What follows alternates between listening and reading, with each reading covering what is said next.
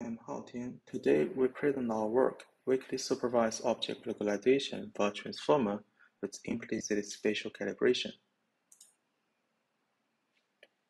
Weakly Supervised Object Localization aims to learn to localize objects by using only image labels. For instance, give an image of a bird and its names, so the albatross. We are expected to estimate the bounding box to localize it. And the typical procedure consists of the following steps. First, it predicts the class activation map to highlight the object. Then, it picks a threshold to transform the prediction into a binary map. And thus, the bounding box is generated to identify the object.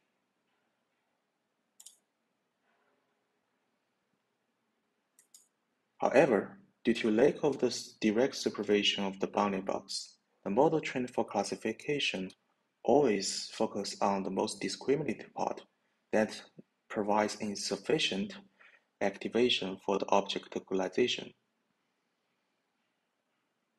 To address this challenge, the typical recent work replaced traditional CNN with transformer to take full advantage of its long-range dependencies.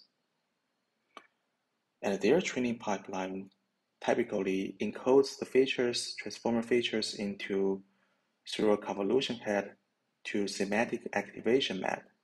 And this semantic activation map is updated through the gradients from the class labels. Then it updates it through this backpropagation. During inference, they typically couple the semantic map and the attention map from transformer to obtain the final prediction. However, we argue that using only transformer is not an optimal choice. As we observe in this picture, it always incorporates the background noise and the real object into the final prediction that results in insufficient or overestimated prediction. We provide a simple fix, train with SCM and then drop it.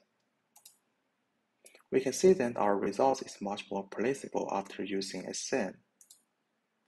And our training pipeline is very simple. We just incorporate SCM as an external module to the original pipeline during training. And this pipeline just updates the parameter of the original pipeline through backpropagation.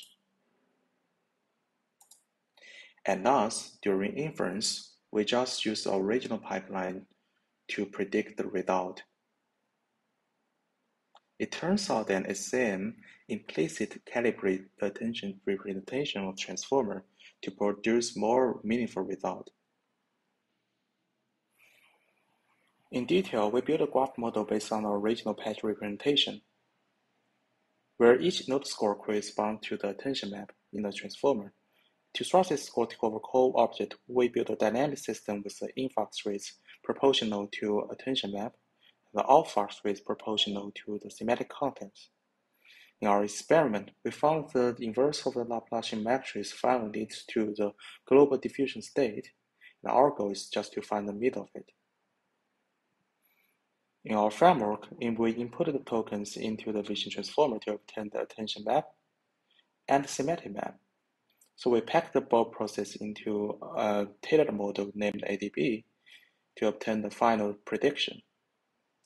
In our real experiment, we found that SCM successfully calibrates the attention of transformer to provide more meaningful results, and it's lightweight as it's an external transformer module that produces no additional parameter during training, and it's very competitive and outperforms most competitive frameworks using only about 20 to 30% of their parameters.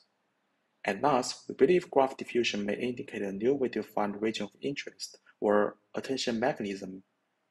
Please contact us if you have further interest.